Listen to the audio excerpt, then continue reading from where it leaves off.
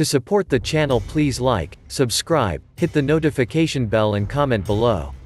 George Washington, a founding father of the United States, led the Continental Army to victory in the Revolutionary War and was America's first president. George Washington was a Virginia plantation owner who served as a general and commander-in-chief of the colonial armies during the American Revolutionary War, and later became the first president of the United States, serving from 1789 to 1797. Washington was born on February 22, 1732, in Westmoreland County, Virginia. He was the eldest of Augustine and Mary's 6 children, all of whom survived into adulthood. The family lived on Pope's Creek in Westmoreland County, Virginia. They were moderately prosperous members of Virginia's middling class. Washington could trace his family's presence in North America to his great-grandfather, John Washington, who migrated from England to Virginia. The family held some distinction in England and was granted land by Henry VIII. But much of the family's wealth in England was lost under the Puritan government of Oliver Cromwell. In 1657, Washington's grandfather, Lawrence Washington, migrated to Virginia. Little information is available about the family in North America until Washington's father, Augustine, was born in 1694. Augustine Washington was an ambitious man who acquired land and enslaved people, built mills, and grew tobacco. For a time, he had an interest in opening iron mines. He married his first wife, Jane Butler, and they had 3 children. Jane died in 1729 and Augustine married Mary Ball in 1731. In 1735, Augustine moved the family up the Potomac River to another Washington family home, Little Hunting Creek Plantation, later renamed Mount Vernon. They moved again in 1738 to Ferry Farm on the Rappahannock River, opposite Fredericksburg, Virginia, where Washington spent much of his youth. Little is known about Washington's childhood, which fostered many of the fables later biographers manufactured to fill in the gap. Among these are the stories that Washington threw a silver dollar across the Potomac, and after chopping down his father's prize cherry tree, he openly confessed to the crime. It is known that from age 7 to 15, Washington was home-schooled and studied with the local church sexton and later a schoolmaster in practical math, geography, Latin and the English classics. But much of the knowledge he would use the rest of his life was through his acquaintance with woodsmen and the plantation foreman. By his early teens, he had mastered growing tobacco, stock raising and surveying. Washington's father died when he was 11 and he became the ward of his half-brother, Lawrence, who gave him a good upbringing. Lawrence had inherited the family's Little Hunting Creek plantation and married Anne Fairfax, the daughter of Colonel William Fairfax, patriarch of the well-to-do Fairfax family. Under her tutelage, Washington was schooled in the finer aspects of colonial culture. In 1748, when he was 16, Washington traveled with a surveying party plotting land in Virginia's Western Territory. The following year, aided by Lord Fairfax, Washington received an appointment as the official surveyor of Culpeper County. For 2 years he was very busy surveying the land in Culpeper, Frederick and Augusta counties. The experience made him resourceful and toughened his body and mind. It also piqued his interest in Western land holdings. An interest that endured throughout his life was speculative land purchases and a belief that the future of the nation lay in colonizing the West. In July 1752, Washington's brother, Lawrence, died of tuberculosis, making him the heir apparent of the Washington lands. Lawrence's only child, Sarah, died 2 months later and Washington became the head of one of Virginia's most prominent estates, Mount Vernon. He was 20 years old. Throughout his life, he would hold farming as one of the most honorable professions and he was most proud of Mount Vernon. Washington would gradually increase his landholdings there to about 8,000 acres. In the early 1750s, France and Britain were at peace. However, the French military had begun occupying much of the Ohio Valley, protecting the king's land interests, particularly fur trappers and French settlers. But the borderlands of this area were unclear and prone to dispute between the two countries. Washington showed early signs of natural leadership and shortly after Lawrence's death, Virginia's lieutenant governor, Robert Dinwiddie, appointed Washington adjutant with a rank of major in the Virginia militia. On October 31, 1753, Dinwiddie sent Washington to Fort Le Boeuf, at what is now Waterford, Pennsylvania, to warn the French to remove themselves from land claimed by Britain. The French politely refused and Washington made a hasty ride back to Williamsburg, Virginia's colonial capital. Dinwiddie sent Washington back with troops and they set up a post at Great Meadows. Washington's small force attacked a French post at Fort Duquesne, killing the commander, Coulon de Jumonville, and 9 others and taking the rest prisoners. The French and Indian War had begun. The French counterattacked and drove Washington and his men back to his post at Great Meadows, later named Fort Necessity. After a full-day siege, Washington surrendered and was soon released and returned to Williamsburg, promising not to build another fort on the Ohio River. Though a little embarrassed at being captured, he was grateful to receive the thanks from the House of Burgesses and see his name mentioned in the London Gazettes. Washington was given the honorary rank of colonel and joined British General Edward Braddock's army in Virginia in 1755. The British had devised a plan for a 3-prong assault on French forces attacking Fort Duquesne, Fort Niagara and Crown Point. During the encounter, the French and their Indian allies ambushed Braddock, who was mortally wounded. Washington escaped injury with 4 bullet holes in his cloak and 2 horses shot out from under him. Though he fought bravely, he could do little to turn back the rout and led the defeated army back to safety. In August 1755, Washington was made commander of all Virginia troops at age 23. He was sent to the frontier to patrol and protect nearly 400 miles of border with some 700 ill-disciplined colonial troops and a Virginia colonial legislature unwilling to support him. In 1758, Washington returned to duty on another expedition to capture Fort Duquesne. A friendly fire incident took place, killing 14 and wounding 26 of Washington's men. However, the British were able to score a major victory, capturing Fort Duquesne and control of the Ohio Valley. Washington retired from his Virginia regiment in December 1758. His experience during the war was generally frustrating, with key decisions made slowly, poor support from the colonial legislature and poorly trained recruits. Washington applied for a commission with the British Army but was turned down. In 1758, he resigned his commission and returned to Mount Vernon disillusioned. The same year, he entered politics and was elected to Virginia's House of Burgesses. A month after leaving the army, Washington married Martha Dandridge Custis, a widow, who was only a few months older than he.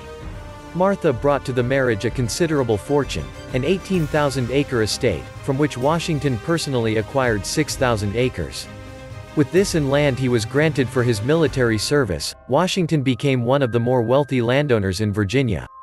The marriage also brought Martha's 2 young children, John, Jackie, and Martha, Patsy, ages 6 and 4, respectively. Washington lavished great affection on both of them, and was heartbroken when Patsy died just before the Revolution. Jackie died during the Revolution, and Washington adopted 2 of his children. During his retirement from the Virginia militia until the start of the Revolution, Washington devoted himself to the care and development of his land holdings, attending the rotation of crops, managing livestock and keeping up with the latest scientific advances. Washington loved the landed gentry's life of horseback riding, fox hunts, fishing and cotillions. He worked 6 days a week, often taking off his coat and performing manual labor with his workers. He was an innovative and responsible landowner, breeding cattle and horses and tending to his fruit orchards. Though the British Proclamation Act of 1763, prohibiting settlement beyond the Alleghenies, irritated Washington and he opposed the Stamp Act of 1765, he did not take a leading role in the growing colonial resistance against the British until the widespread protest of the Townshend Acts in 1767. His letters of this period indicate he was totally opposed to the colonies declaring independence. However, by 1767, he wasn't opposed to resisting what he believed were fundamental violations by the Crown of the rights of Englishmen. In 1769, Washington introduced a resolution to the House of Burgesses calling for Virginia to boycott British goods until the acts were repealed. After the passage of the Coercive Acts in 1774, Washington chaired a meeting in which the Fairfax Resolves were adopted, calling for the convening of the Continental Congress and the use of armed resistance as a last resort. He was selected as a delegate to the First Continental Congress in March 1775. After the battles of Lexington and Concord in April 1775, the political dispute between Great Britain and her North American colonies escalated into an armed conflict. In May, Washington traveled to the Second Continental Congress in Philadelphia dressed in a military uniform, indicating that he was prepared for war. On June 15, he was appointed Major General and Commander-in-Chief of the colonial forces against Great Britain. As was his custom, he did not seek out the office of commander, but he faced no serious competition. Washington was the best choice for a number of reasons. He had the prestige, military experience and charisma for the job, and he had been advising Congress for months. Another factor was political. The Revolution had started in New England, and at the time, they were the only colonies that had directly felt the brunt of British tyranny. Virginia was the largest British colony, and New England needed Southern colonial support. Political considerations and force of personality aside, Washington was not necessarily qualified to wage war on the world's most powerful nation. Washington's training and experience were primarily in frontier warfare involving small numbers of soldiers. He wasn't trained in the open field style of battle practiced by the commanding British generals. He also had no practical experience maneuvering large formations of infantry, commanding cavalry or artillery, or maintaining the flow of supplies for thousands of men in the field. But he was courageous and determined and smart enough to keep one step ahead of the enemy. Washington and his small army did taste victory early in March 1776 by placing artillery above Boston, on Dorchester Heights, forcing the British to withdraw. Washington then moved his troops into New York City. But in June, a new British commander, Sir William Howe, arrived in the colonies with the largest expeditionary force Britain had ever deployed to date. In August 1776, the British Army launched an attack and quickly took New York City in the largest battle of the war. Washington's army was routed and suffered the surrender of 2,800 men. He ordered the remains of his army to retreat into Pennsylvania across the Delaware River. Confident the war would be over in a few months, General Howe wintered his troops at Trenton and Princeton, leaving Washington free to attack at the time and place of his choosing. On Christmas night, 1776, Washington and his men returned across the Delaware River and attacked unsuspecting Hessian mercenaries at Trenton, forcing their surrender. A few days later, evading a force that had been sent to destroy his army, Washington attacked the British again, this time at Princeton, dealing them a humiliating loss. General Howe's strategy was to capture colonial cities and stop the rebellion at key economic and political centers. He never abandoned the belief that once the Americans were deprived of their major cities, the rebellion would wither. In the summer of 1777, he mounted an offensive against Philadelphia. Washington moved in his army to defend the city but was defeated at the Battle of Brandywine. Philadelphia fell 2 weeks later. In the late summer of 1777, the British Army sent a major force, under the command of John Burgoyne, south from Quebec to Saratoga, New York, to split the rebellion between New England and the southern colonies. But the strategy backfired, as Burgoyne became trapped by the American armies led by Horatio Gates and Benedict Arnold at the Battle of Saratoga. Without support from Howe, who couldn't reach him in time, Burgoyne was forced to surrender his entire 6,200-man army. The victory was a major turning point in the war as it encouraged France to openly ally itself with the American cause for independence. Through all of this, Washington discovered an important lesson: the political nature of war was just as important as the military one.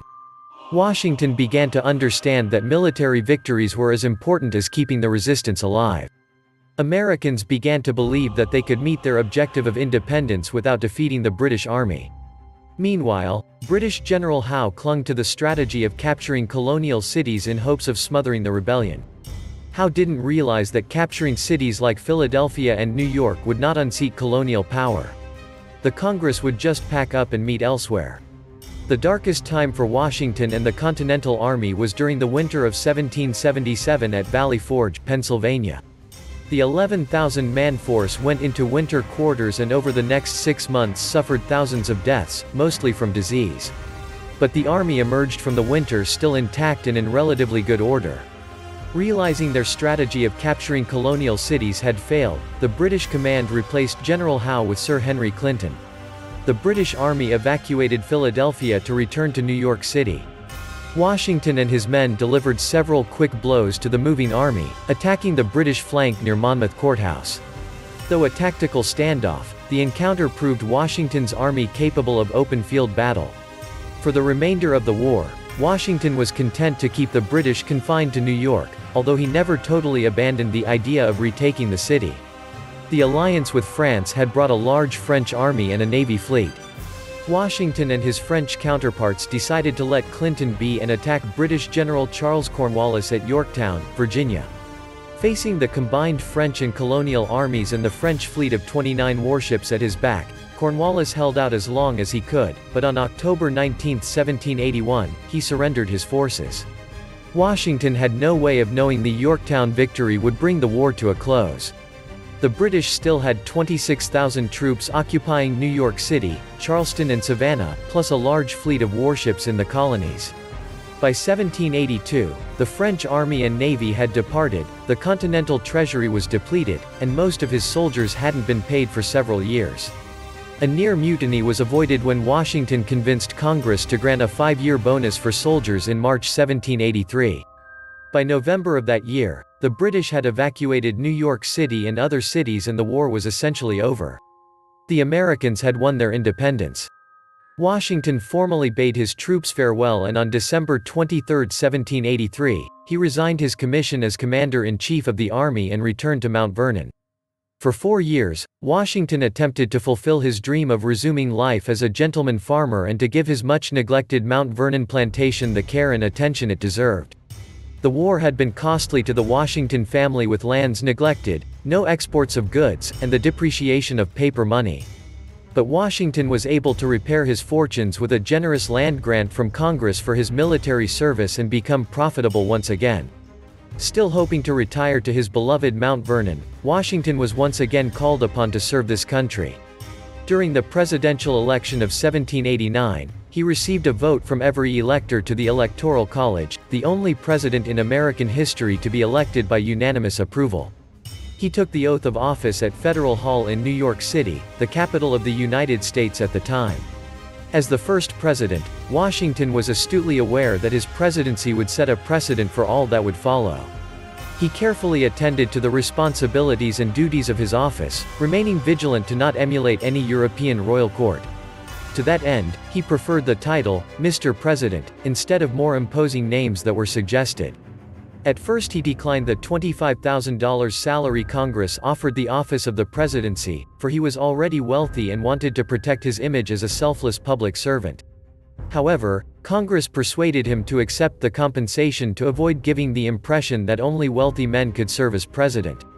Washington proved to be an able administrator. He surrounded himself with some of the most capable people in the country, appointing Hamilton as Secretary of the Treasury and Thomas Jefferson as Secretary of State. He delegated authority wisely and consulted regularly with his cabinet, listening to their advice before making a decision. Washington established broad-ranging presidential authority, but always with the highest integrity, exercising power with restraint and honesty. In doing so, he set a standard rarely met by his successors, but one that established an ideal by which all are judged. Desiring to return to Mount Vernon and his farming, and feeling the decline of his physical powers with age, Washington refused to yield to the pressures to serve a third term, even though he would probably not have faced any opposition.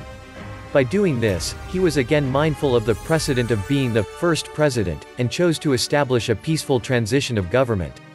On a cold December day in 1799, Washington spent much of it inspecting the farm on horseback in a driving snowstorm. When he returned home, he hastily ate his supper in his wet clothes and then went to bed. The next morning, on December 13th, he awoke with a severe sore throat and became increasingly hoarse. He retired early, but awoke around 3 a.m. and told Martha that he felt very sick. The illness progressed until he died late in the evening of December 14, 1799. The news of Washington's death at age 67 spread throughout the country, plunging the nation into a deep mourning. Many towns and cities held mock funerals and presented hundreds of eulogies to honor their fallen hero. When the news of this death reached Europe, the British fleet paid tribute to his memory, and Napoleon ordered 10 days of mourning.